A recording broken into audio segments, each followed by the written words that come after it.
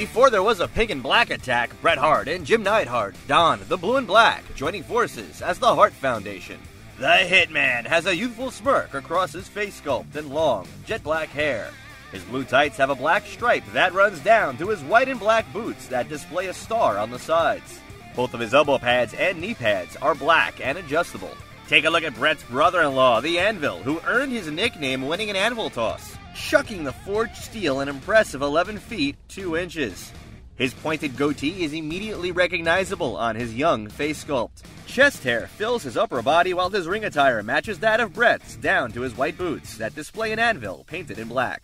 Let's take you back to WrestleMania 2. It was a 20-man battle royal where the Hart Foundation would make their first appearance on the grandest stage of them all. But it was the 8th wonder of the world, Andre the Giant, whose sheer size was no match for the future tag team champions. Pick up all of the Mattel WWE Battle Packs 47 available at Ringside Collectibles, WrestlingFigures.com, home of the largest selection of wrestling figures and accessories on the internet.